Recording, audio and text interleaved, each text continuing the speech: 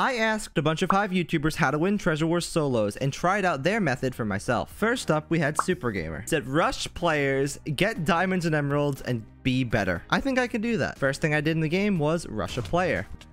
Super Gamer. This is totally not me being toxic. Splodger, please do not take my rank.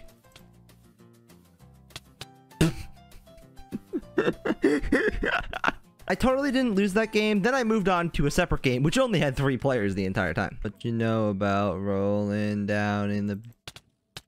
No! I just got killed by Fluffy Dino. Come here, stinker. Stinky, stinky, stinky. Guess who hasn't showered?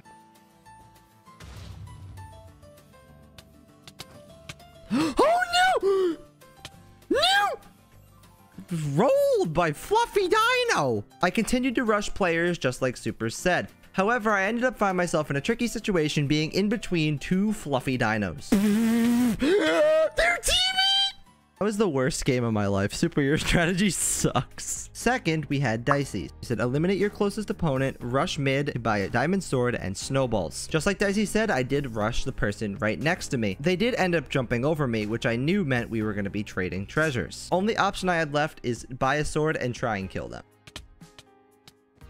Oh boy, Danny's the combos? Oh yeah, oh yeah. After I killed him, I rushed mid as quick as I can, knowing my treasure was down that I needed stuff. Gathered a bunch of emeralds to try and save up for the diamond sword and get as many snowballs as I can. When I got back to my base, I ended up buying the diamond sword and had room for a bunch of snowballs. By this time, there were only 3 teams left, and I quickly found blue and knocked them off with the snowballs. After that, I had a wide open lane to Magenta's treasure. Now you could see me being really good with snowballs, even better than MJ owns you. He doesn't even compare to my snowball skills in this flip.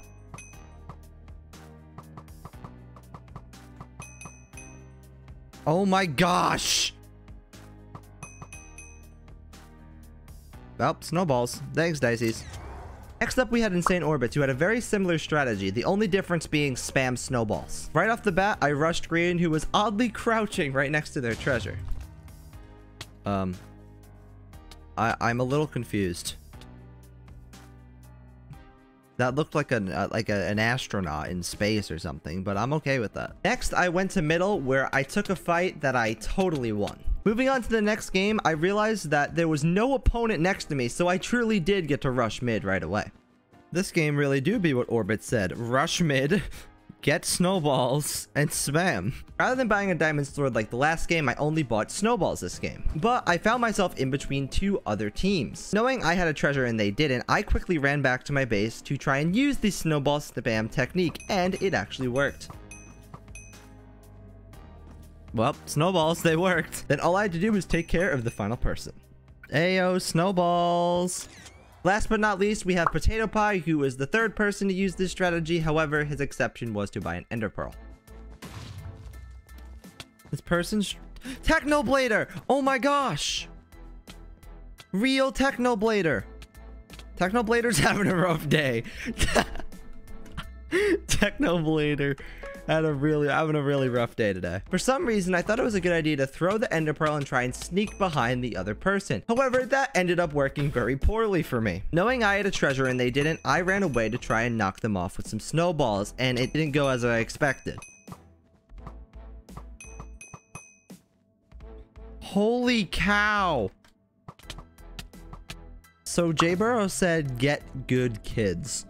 So, watch this. 360. Ooh, baby. Whee! Whee!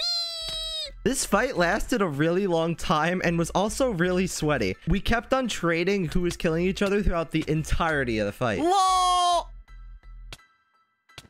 No! Like every other game from this video, I ended up winning this game as well as a great Treasure Wars player. So this is an interesting strategy. We have something new, and it's by the one and only Crane. Crane's strategy was rush other players until your treasure's destroyed, then go to middle and loot up. First thing I did is rush my opponent, who was AFK, so this one was definitely really easy for me. And also, I put him in the best combo-tage of all time. Then I proceeded to rush over to red, who I was able to kill and very easily get their treasure as well. Also, their name was Dream and they were in a pink skin, so that's pretty cool. Nice, Dream.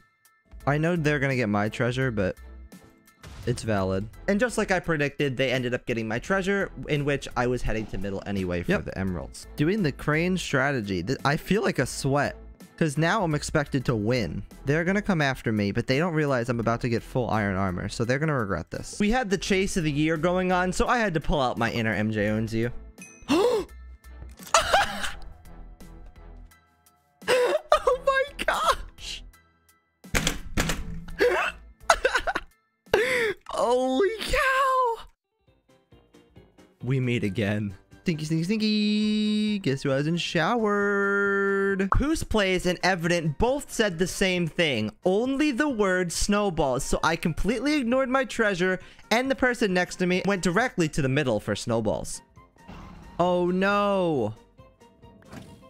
Now watch this. I'm gonna go absolutely yoink this man with snowballs.